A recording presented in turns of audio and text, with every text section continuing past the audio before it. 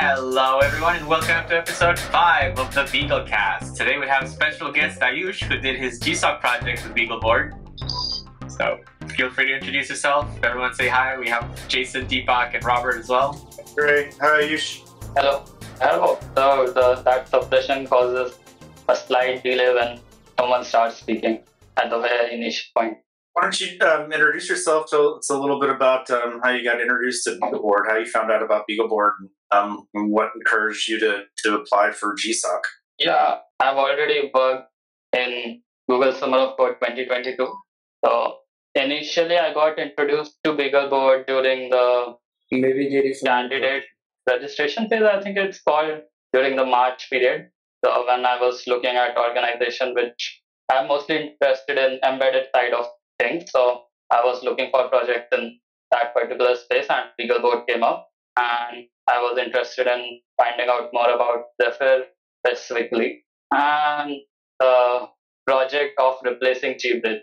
Actually, initially I applied for that particular project because it contained that it was written that it can be done in Rust. Like there was possibility. That's why my initial proposal was in Rust, as you might remember. And then it evolved from there. I have worked in the past with Arduinos and Raspberry Pis, both of them. So like I have a Nano and Uno, Raspberry Pi 3B, and a Pico as well. So I've been using those since my school days. And so yeah, that's how basically I came to know about BeagleBoard. And this was the first time, like the Google Summer of Code, when I actually got to know much about BeagleBoard. Like I think I've heard about it before, since it sometimes came up with Arduino and Raspberry Pi, that side of things, but I'd never actually checked it out before this point in time. Where are you in school right now, or what's your so I'm a fourth year student pursuing mathematics and computing. My degree is basically integrated Master of Technology, so it's similar to what you might know as dual degrees or bachelor's plus master's, 5 years. So I am in the fourth year of that particular degree. Mathematics and computing is mostly similar to theoretical computer science. So like we learn about the theory of computation, how the computer system basically evolved from your state machine to Turing machines and how that grew in mathematics. Other than that, we go over the mathematics behind cryptography as well, and some normal computer science stuff like database and compiler design kind of thing. What attracts you to embedded systems or making something embedded? Why did you decide you wanted to go and, instead of like just use computers, actually make things out of computers? So I initially started with Java in 7th standard. I learned some of it, then I did some Python, Android development. So I've done your normal Java Android development. I also transitioned to Kotlin at one point, and I was also watching the Google I/O presentation when Flutter 1.0.1 was announced. I've also done some game development side of things, some JavaScript. Basically, I tried the whole bunch of things. I basically do not like working in front end or any kind of UI environment. If you ask me to design a graphical application, you will probably see the most hideous thing anyone could ever come up with. So I was like completely terrible at that. As for embedded though, I would have to say it all started because of Rust. So like before Rust, I was bouncing around with different languages, trying something, but I first picked up Rust in like 2019. I gave up quickly. It was very difficult. Then I tried again in 2020. I gave up again. And finally in 2021, with the stabilization of a lot of features, I finally was able to like completely go through the Rust book, understand what the borrowing things were. And as I did development in Rust, I basically started going to lower and lower levels. Then there was my GSOC 2022 project, which basically involved me having to import the standard Rust library to UEFI environment. So that pushed me again into the level of development where standard libraries cannot be used. And I guess you basically go to embedded space from there. cool. I think we should start having a standard question for people, Andre. Like when was that first aha empowerment moment, right? That got you into computers in general, whether it was embedded or electronics or just anything. Like for me, I got put in front of a computer and said I could do whatever with it, and I started just typing in like something to just print my name on the screen, right? Tells you how old I am, right? It was just like something I created. For a lot of people, it's like Arduino blinking the LED. So what was that empowerment moment for you, right? What did you sit down and do with the computer or with electronics that said, hey, I can make something out of this? So my cousin brother, he is also a software developer. So the first movement for me was basically he printed infinite loop of hello world from this, and like when I first saw it, I was basically blown away. Like, what is going on? Everything was moving so fast, and I could see. And before that, I used to play games, and with this, I finally thought, okay, so like computer can do much more than just your average games. After that, it gradually grew from there. So like this was back in my fifth or fourth standard days. We had some basic programming, like Visual Basic in sixth standard. So I did some of that, picked up a Java book in seventh standard because back then books still mattered a lot. So it was like head first Java 5. Java 5 was the new thing back then. And then from there was Python from Harvard. Yes, I don't remember the exact class, but it was a pretty famous class. And I also, at the same time, there was this classes that I joined with one of my friends, and there we used to do stuff in Arduino. So it started with normal blinking of LEDs, but we also used various sensors like the ultrasound sensor, there was infrared sensor, and a lot of things to very small stuff like street lights that turn on and off using the light sensor and all those things. The major project I did with using this knowledge was in 10th standard. So I created a smart home model which basically used an Arduino, actually two Arduinos which were connected to a Raspberry Pi. The Raspberry Pi was connected to a server online, and I also made an Android application to control the whole thing, and it was my science fair project. Yeah, and things just escalated from there. I basically liked doing programming in my free time, and my parents were not very controlling, so I was free to do whatever I want as long as I just performed decently at school. So from there, that freedom I think is so important, right? Just when you're trying to learn and explore, you can just go have the time to go and just dive in, right? So just being left alone once you get the bug, right? It sounds like you really got the bug, right? You wanted to dive in. I was gonna say you're kind of like me. You're high school. Yeah, it's normally common for people to like study for our main entrance exam from 9th standard onwards, and they just concentrate on coursework. But my parents were thankfully quite liberal with that stuff, so I got opportunity to work on a lot of different things during my school days as well. Your high school project was basically a capstone project. That's like a senior college project, right? Maybe can't hear you, Andre. I don't know. Oh, you can hear me, right? I can hear you great. Okay, just making sure. Yeah, you can still hear me, right? Yeah, I can hear.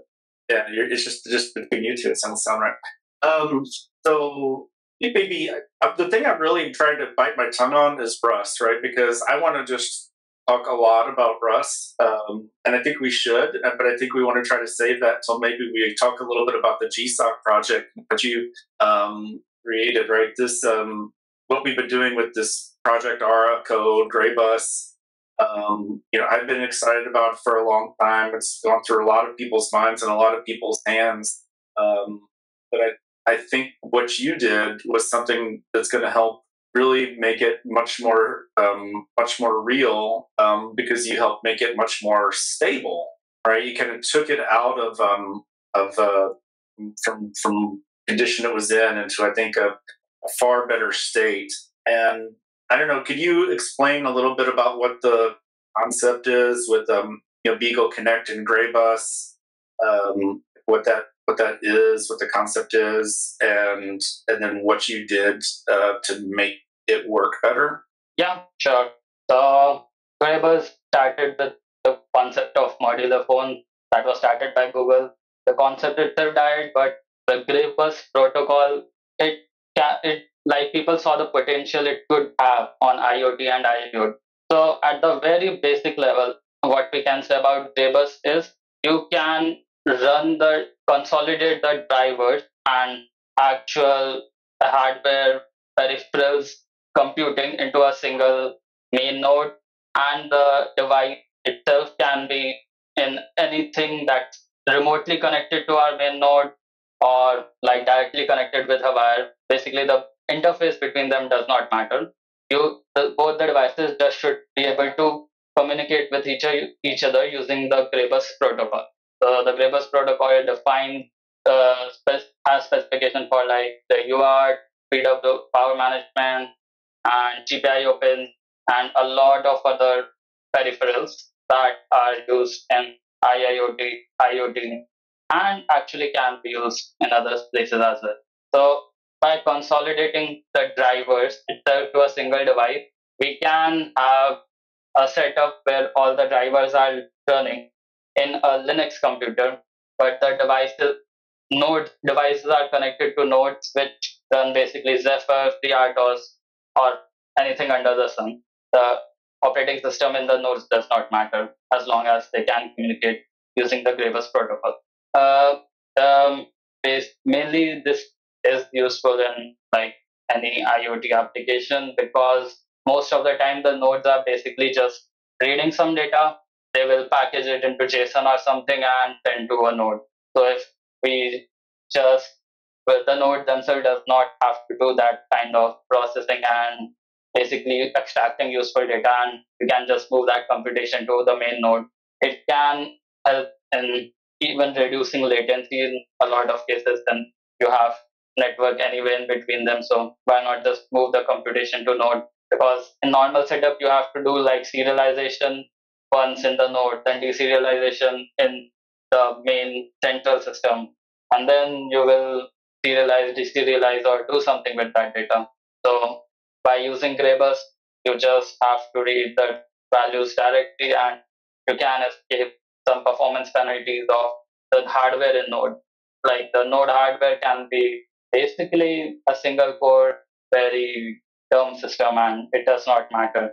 Yeah, so that's pretty magical to me, right? So you can take something kind of smart like a Linux computer, right, and then you could take something that could be fairly dumb, and actually, which with your code, right, you can actually even simplify it, quite a bit more, right, because you really don't need much code on here. You don't ever have to change the code on here, no matter what you're hooking it up to, right? There's like thousands of different things you can hook up on the end device, but all the smarts, all the complexity goes into the Linux kernel sitting on the Linux computer, and then you run the exact same code in every single one of the little nodes, right, where you hook up the sensors, right, and you just move all the smarts over. So I think it's kind of magical, so I'm excited that you saw some potential in it, I've done some really cool work. So what did you do to kind of make that work better, right? Because we had some working code for doing Greybus, right? Between Beagle Play and Beagle Connect Freedom, but it had some limitations, and so can you kind of say what those limitations were and how you helped eliminate them? Yeah. So the Greybus protocol basically needs an SPC, we call it, and that thing manages all the nodes that are inserted or removed, and the communication between our Linux host and the node goes through our Gbridge, and both of these things were actually running on user space Linux right now. So we currently had a setup where we were first using GB Connect to pass messages from kernel space to user space. These messages were read and used by the user space running SPC, which was called Gbridge. This was then passing the messages back to kernel space, So there was BCF serial, and BCF serial was using WPAN USB as well. And finally, the code actually went to the CC1352 coprocessor that's in BeaglePlay. And this coprocessor itself did some WPAN USB stuff. Like it was providing IEEE E802 communication to our Linux host, since that 6 low band communication are only available in CC1352. So the Linux host does not directly have access to those antennas. And our Beagle Connect Freedom node will then communicate with this CC1352. The messages will then pass from kernel space to user space back to the kernel space. And as you can see, there was a lot of complexity in this architecture. So you have GB Connect, GB Netlink, which passes to messages to Gbridge, that passes the messages to BCF serial, that does to WPAN USB, that finally does send the messages to CC1352. What I basically did was simplify this whole setup into 2 components. So there is the Zephyr application that runs in CC1352 and a Linux driver. And the whole dance song and dance with the user space is gone now. And the CC1352 and the Linux driver communicates directly. So this allows a lot of things, like specifically the latency is lower. You can say that. And since this setup is a lot simpler, upstreaming it is also a lot simpler. If we have Greybus in our upstream Linux code, it will be much appealing to people to use it, and the stability guarantees of Linux, and it just has a much better impression than something that's experimental. Until now, it was mostly experimental and potential. So people who thought that it might be useful in the future, they could go and play with it, but that was all they could do. Now we have Beagle Play and Beagle Connect Freedom, which can basically seamlessly work over Greybus with a single Linux driver and Zephyr application, and without any intervention from user. And it just seems like magical. I think it really does seem like magic. So now with the code, so if you run the firmware on the 1352 and you load the driver, right, on the Beagle Play, then anytime somebody powers up a Beagle Connect Freedom, right, it's going to show up as having these 2 new microbus ports, right, on Beagle Play, right? So they'll just show up as if they're like dynamically added directly to the board, right? Yeah, along with the temperature and humidity sensor and the optical sensor. Right. Yeah. Because that directly includes the support for the sensors that are already built in, but also provides the expansion so you can do I2C transactions over the bus. Yeah, I forgot about the fact that you've got the 3 sensors that are built in. Yeah. So automatically that data just like it will just if you turn one on, the data will just start showing up as an IO device on the Beagle Play, right? So and you also have to flash this, right, with some particular firmware, right? Yeah, so it needs to be flashed with the same firmware we were using before, so the BCF Greybus node firmware, and it should work with the whole setup.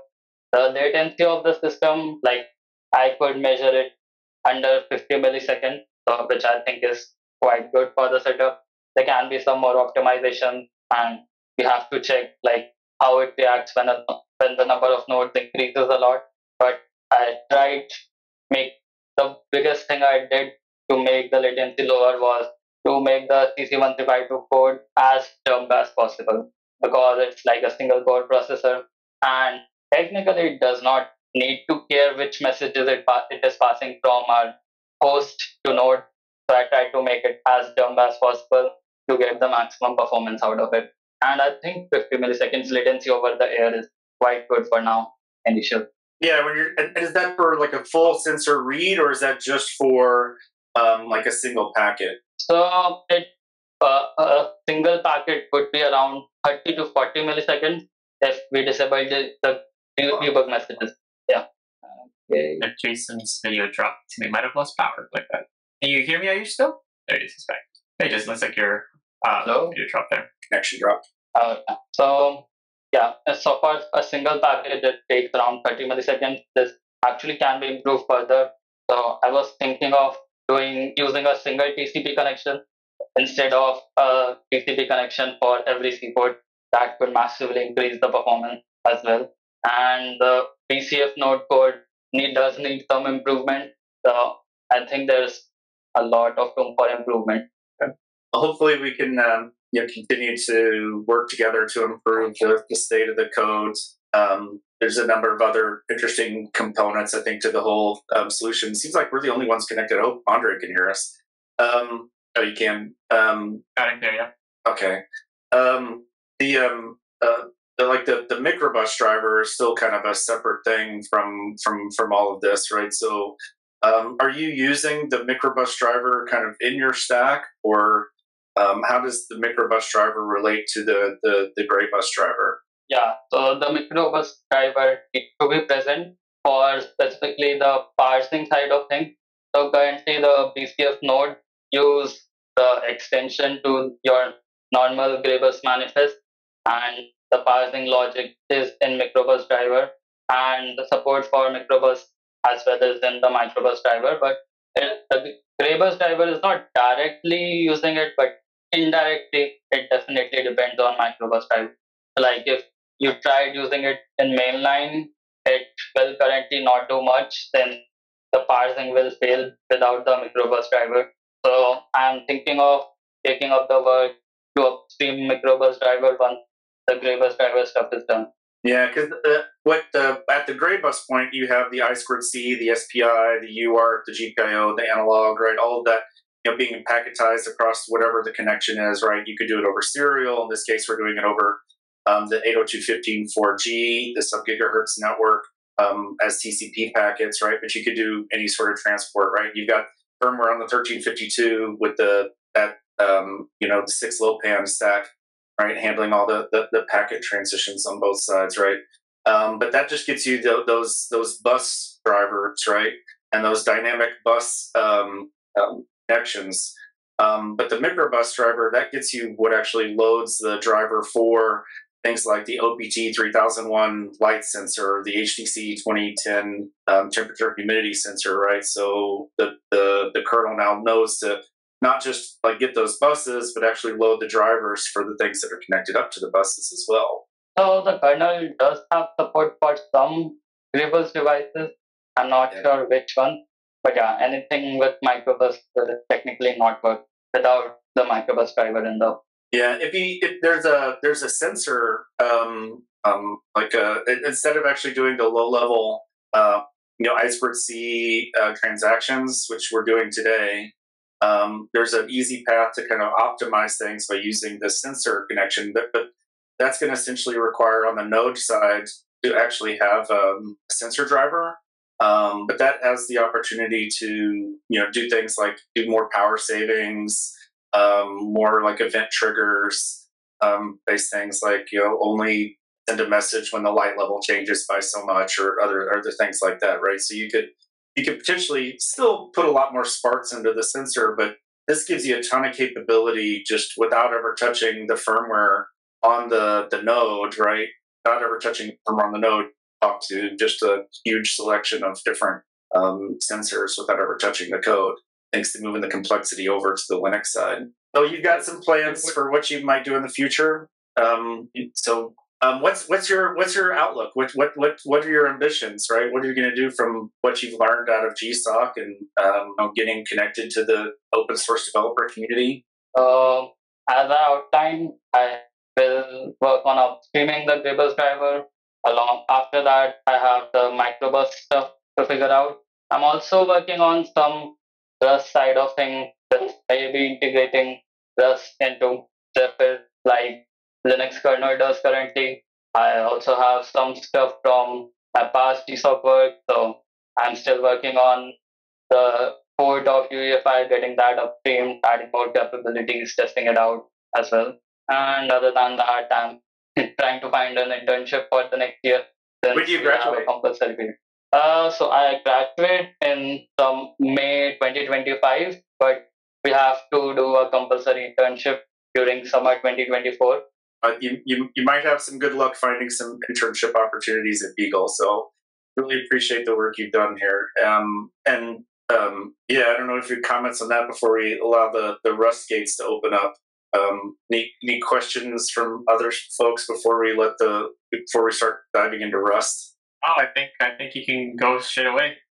Just being mindful of the time, we have about 15 minutes left here. So all right, we could easily blow that talking about Rust.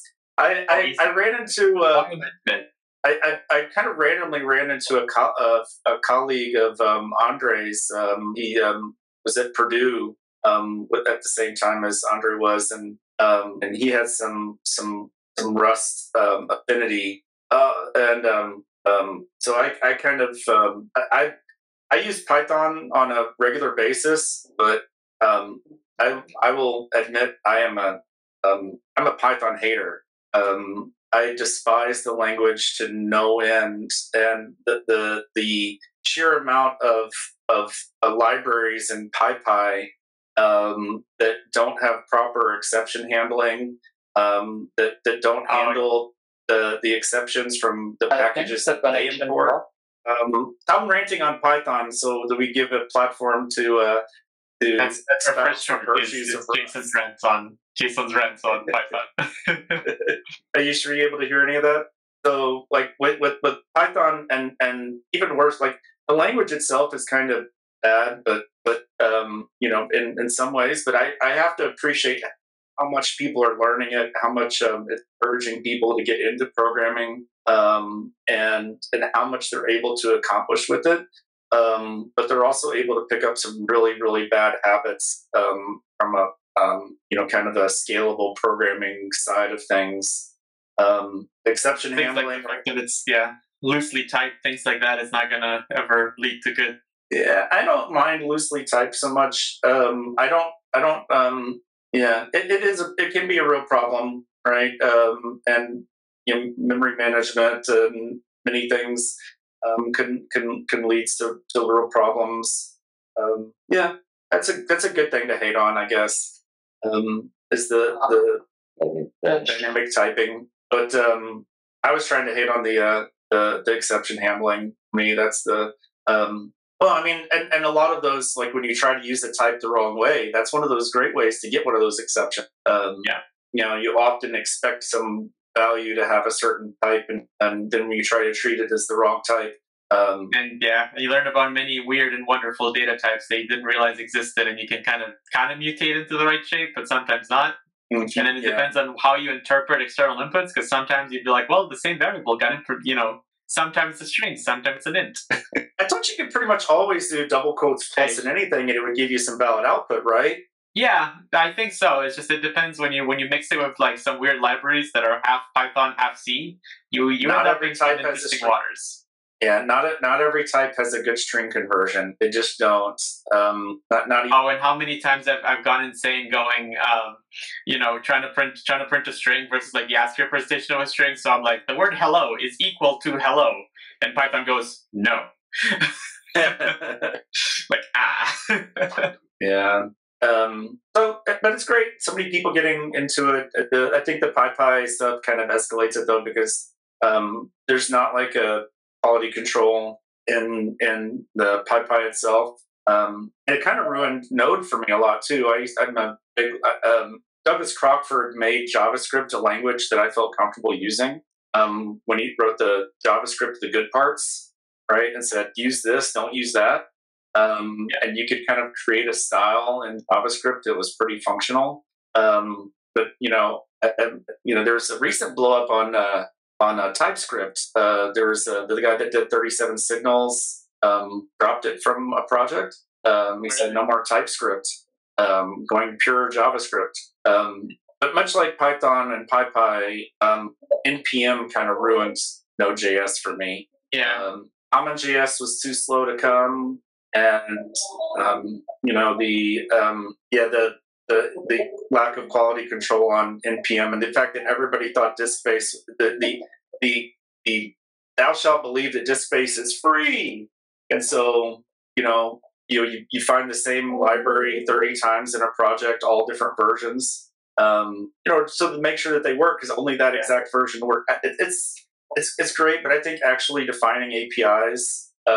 Having real definitions Yeah, I mean, Python's trying to solve that with VMs, right? Kind of, but yeah, and that's how I used most of my Python stuff was with VMs. That it doesn't really solve the problem, and that's why I really just try to encourage people when they use Beagles, learn how to use the kernel, and especially if you get stuff into mainline. Right, the trick with mainline is even though it's a little bit of a wild west in terms of APIs, once you get it in, nobody can change the interface without fixing your code, right? So the contract is once it's in mainline, that you have to keep it. So there is only one, right?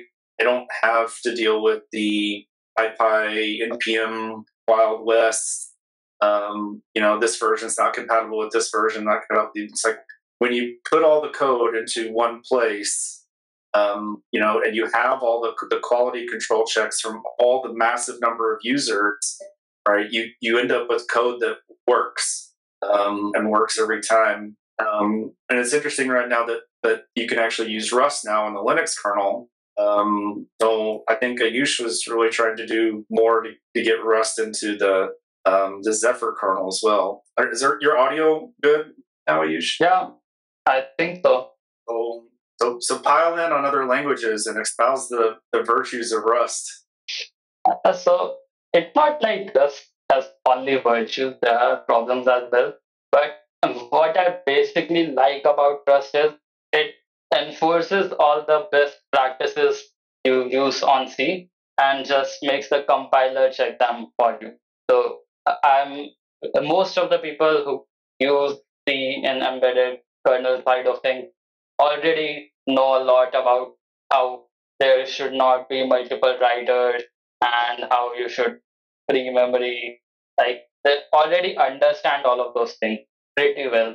What the borrow checker is actually trying to do. There is a particular term for that pattern of programming. I don't actually remember it, but yeah.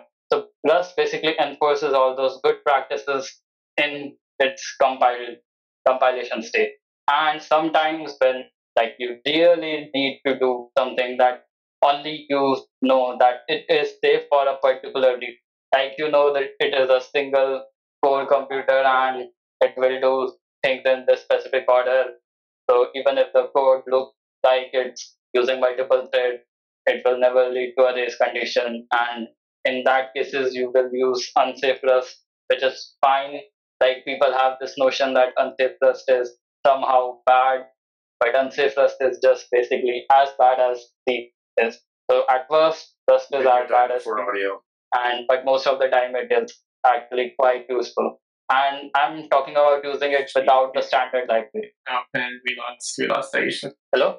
I can hear you, Jason. You're back, Ayush. Okay, yeah. So as I was saying, at first it is as bad as C, and at best it basically allows you to not on my screen that Node.js 16 is now end of life. Yeah, Jason, Ayush is back. Okay, sorry. So like I'm just talking about using Rust without the standard library. Standard library is not useful in embedded context. So you can just use the core of Rust and the allocation side of Rust without actually using the standard library. And that in on itself gives you a lot of benefits over normal ROS. And when you need the power of ROS, you can just use unsafe Rust and you can basically write exactly the same code as if you want. So yeah, like I have heard this from a lot of people, but unsafe Rust is not a bad thing. You cannot program in embedded environments or like a lot of places without unsafe Rust. Linked lists are basically impossible in safe Rust because of the way pointers work, and you are technically pointing to a lot of things which might or might not be valid. But you can you can actually know that they are valid even though the computer cannot. In those cases, unsafe is completely valid. And using unsafe Rust basically shows you that this point of code can cause problems. You are saying it's fine, so the compiler believes it's fine, and it's now your responsibility.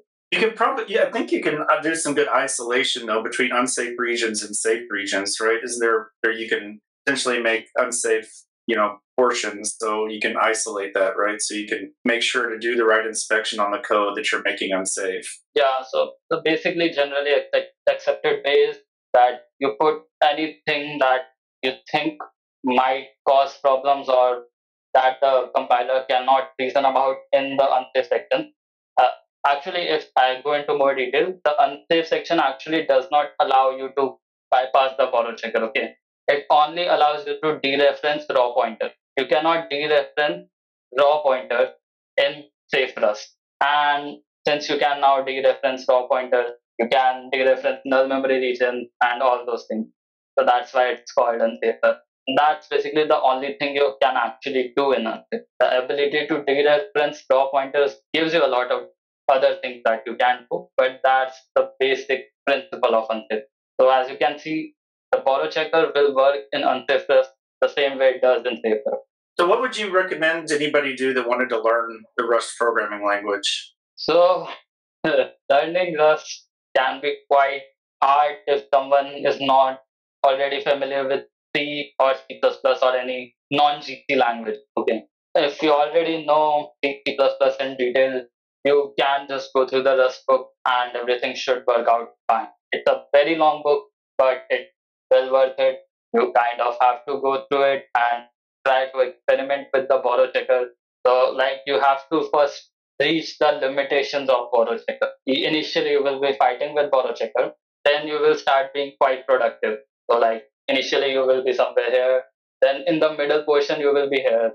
Okay, and then you will again come down to here when you are doing a lot of advanced stuff, because the borrow checker can be quite annoying in those advanced cases as well, just like it is in the initial portion.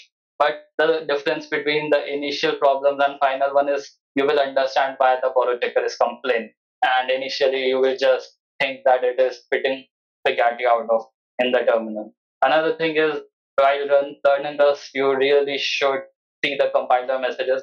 That's very useful. People coming from Java and stuff basically ignore the compiler messages because they mostly don't say much. But Rust error messages are really nice, and we should definitely use them as a reference when fixing things. And yeah, the Rust, I think you have to experiment with it. You cannot just go through the language because initially you will see the borrow checker rule and there are like 3 or 4 rules and you will think that it's quite simple. And when you go to program, you will soon realize that no, it's not as simple as I thought. And sometimes you will be able to see, oh, that this might be the problem why the compiler is saying no to me.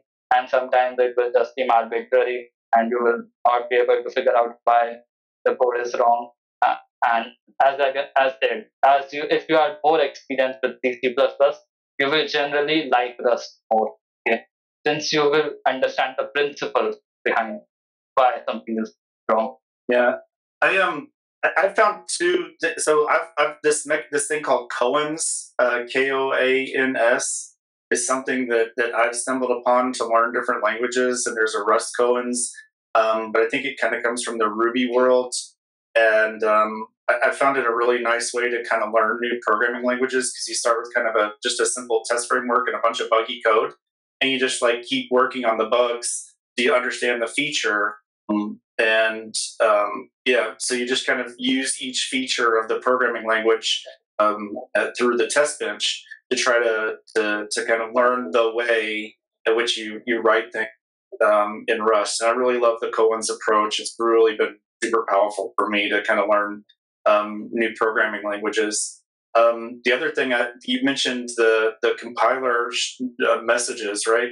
Sometimes, like, if you can get yourself into the right mindset, right, it can be a bit complicated, a bit verbose, but the Rust compiler does a really, really nice job of telling you what's wrong with your code and usually tells you how to fix it too, right? A lot of times you can just kind of dig through its hint and it's telling you exactly what you need to do to fix your code. And it just wants to make sure this is what you really mean, right? So, hey, if this is what you really mean, this is how you should express that to me. And it's really a lot better at that than most other programming languages. And so looking at the messages from the compiler and taking your time and reading them over and over again, giving yourself some time with those errors is really a great way just to learn the programming language itself. The compiler wants to teach you. think somebody did a really great example of just writing "Hello World," not in Rust, just typing it in like Python or C, like something that you know, then try to compile it with the Rust compiler, and it'll tell you everything that you're doing wrong. So you have your "Hello World" program. I will say we also have the Rust sub-channel in Discord. So for any questions there, I'm sure Ayush is there every once in a while. We have other folks like Nishant who are interested to discuss Rust. Yeah, so get up on the Beagle Discord. Nishant is too bad he's not here because he actually worked on a project to demonstrate how to run Rust on the R5s on BeagleBone AI 64. Right, so a way to he also has it on the Cortex M on BeaglePlay. Ah, perfect. Cortex M on BeaglePlay. Perfect. And now the other DSOC project that's already wrapped up is one that's got a pull request into the Zephyr to run Zephyr on the R5s and M4s. So that's still going on somewhat, but the pull request is there for Zephyr on those cores, right? So it'd be interesting to combine that with the Rust and put it all into one simple experience for Rust programming on the microcontrollers. Good places to provide some links in the show notes. We'll have those in the show notes. Well, I think we're basically at time, but thank you very much, Ayush, for joining us. That was really good. Hopefully you join us in the future again, because this was just a great discussion. Jason, any other closing thoughts? No, I mean, I think that maybe we should include some links on kind of how to get started, right? Because I think maybe some people want to try some of this code out,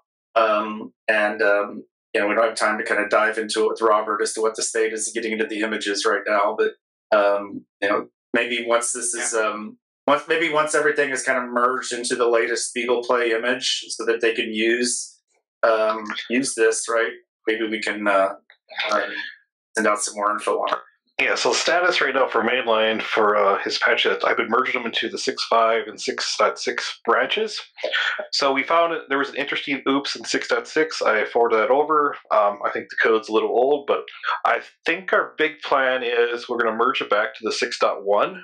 So 5.10 will be the old BCF serial. That's kind of it, let's say, non-development point right now.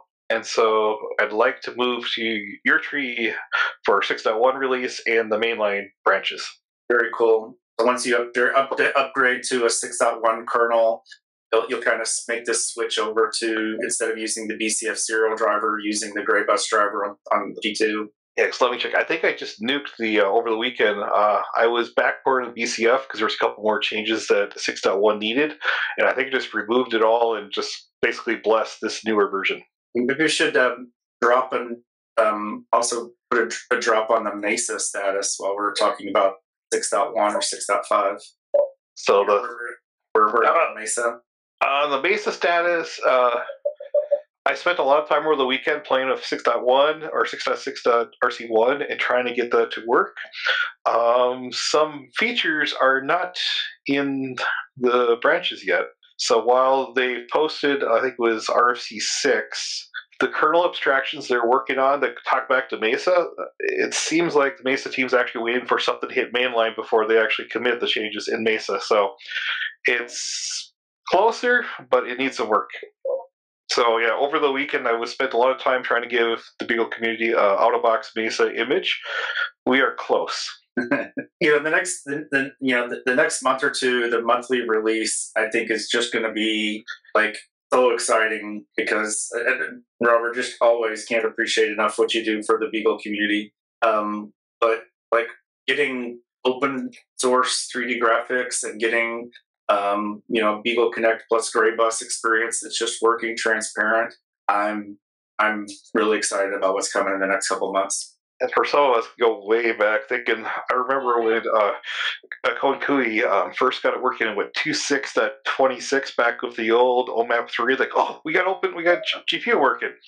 And then it was always, well, it's hack since, but 15 years ago when we saw that, like, oh, and now we're coming to it'll never mean like somebody needing to compile from the DDK again, right, against a certain image, right? Just be forever open. And what's nice is with the frame buffer support going in 6.6. All you really need is the DRM patch set, which I merged. I think it's 8 patches, but then it's on the Mesa side. A lot of the infrastructure has been in place, but the kernel WinSys driver to talk to the two, they're really waiting on the kernel to be pushed to mainline before they finish that side. So it's the communication that doesn't work right now. Knock on wood, it's finished in the next before the next monthly, right? Because you just put one out a week and a half ago. Yeah, right now I actually got that set up as a daily build, so we could actually share this. Sooner later. At this point, it's a matter of time, not an if. Yeah, it's a win now. It's going to happen. I'll put this on a BeagleCast sharing, but this right now is a daily build. It does the Rogue firmware load up. It's just the Mesa side it's missing right now. So the GPU is video, the Rogue stack, I think it's V6 of Sarah Walker's patch set is enabled on that. Yeah.